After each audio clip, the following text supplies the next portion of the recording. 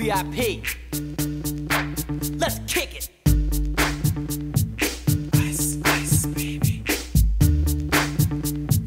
Ice, ice, baby. All right, stop, collaborate and listen. Decided to make a smart ice chest as our project.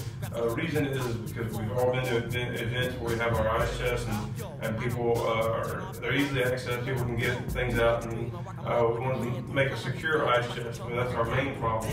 Also, we made some other improvements on the ice chest as far as monitoring your temperature inside your ice chest and security and things like that. So that was the basis for the Impeccably Smart Ice Chest, which is what you see right here.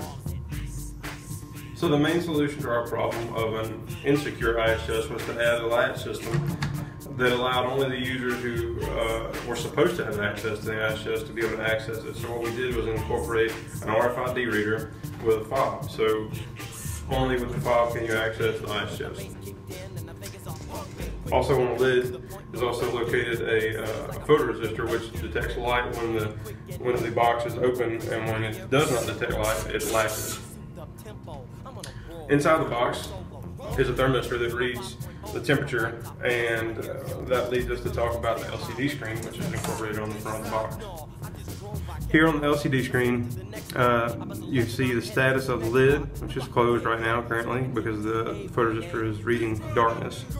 The temperature inside is read by the thermistor inside, and there's also a readout here that says to add ice.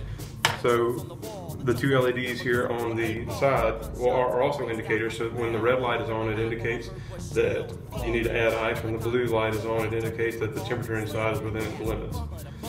To the edge here is a button that operates a 12-volt solenoid on the side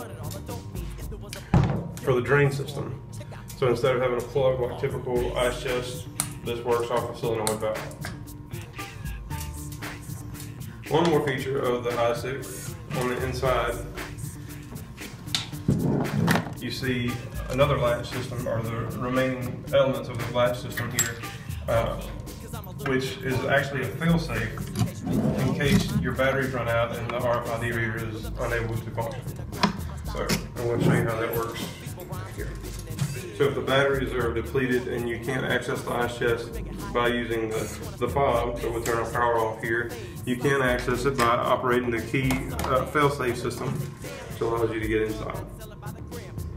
And those are the main features of the Impeccably Smart Ice Chest.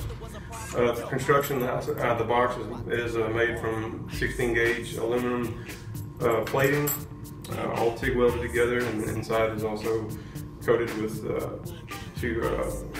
styrofoam for insulation. And the handle housing is a compartment for the batteries.